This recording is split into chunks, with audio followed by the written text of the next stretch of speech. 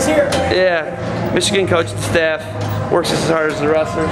Oh yeah. Stay young with these guys. Except for the assistant coach. He's the only one the volunteer assistant. Oh yeah. He's the only one. He's the only one not working out right now. He seems to be on break this morning. I didn't know he had a break. I didn't know he had break time this morning. Maybe he's not chasing that 2012 dream right now, Coach. Yeah, I know. We have to talk to him a little bit. So, Coach, what are their titles over there? The Torella brothers. What are they? Mine is my director of operations, and Josh is our assistant strength and conditioning coach. Okay. He works with Justin. And they're alumni too, so absolutely they got that going for them too. Michigan alums, and that's one thing you're going to see about my staff here. You know, my whole staff, we're all Michigan guys. We all went to Michigan. You know, of course, Mike Kozicki wrestled at St. Ed's, and Andy Rovan wrestled at St. Ed's, and Trella brothers. Kirk Jost, who I wrestled with, is my head assistant. Our staff's been together for a long time.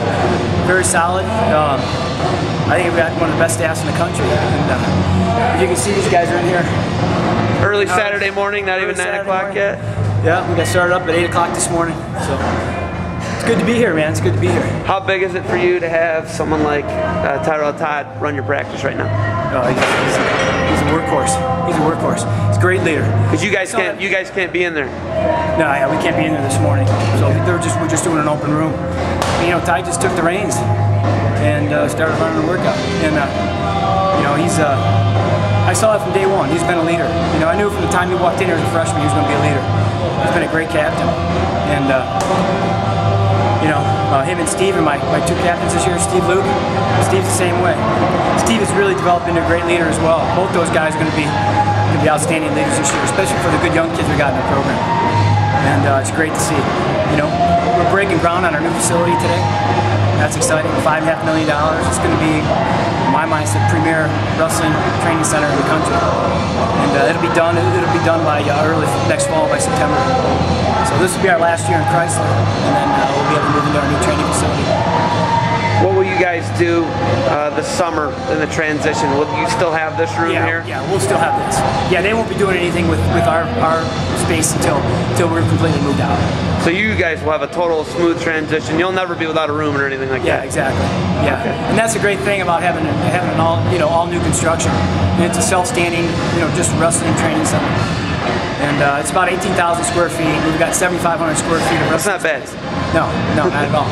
We're going to have our strength and conditioning area is going to be up over top on a balcony looking down over the training area, over the practice area. So it's going to be something. And for some of our alums to step up, it means it says a lot about their kind of experience they had at Michigan. And then our athletic director stepped up and helped us out. Bill Martin. Bill Martin, yeah. And I'm going to get to talk to him today. I'm excited. All right, yeah, good. He's a great guy. He's a great guy. He's done wonderful things here in Michigan. And if you look at all our facilities right now, they're all being upgraded. You know, our baseball and women's softball facilities, all brand new.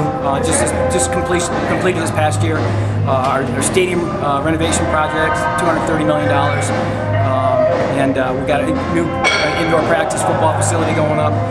We've got a new wrestling center going up. We've got new soccer fields, new soccer facilities going up. We're working right now on new men's and women's basketball practice facility connected on the east side of Chrysler here. So we got a brand new. Is there anything that's not going on? No, we got a brand new state-of-the-art academic center. That was another big part of Bill Martin's. Yeah, and that was the first thing he said he was going to do before he renovated any facilities. He was going to make sure that we have a state-of-the-art academic center for our student athletes. We have all our counselors, tutors available, learning coordinators, learning specialists for the guys, and it's unbelievable. So you're saying Michigan cares about academics? Absolutely. It's a great academic school.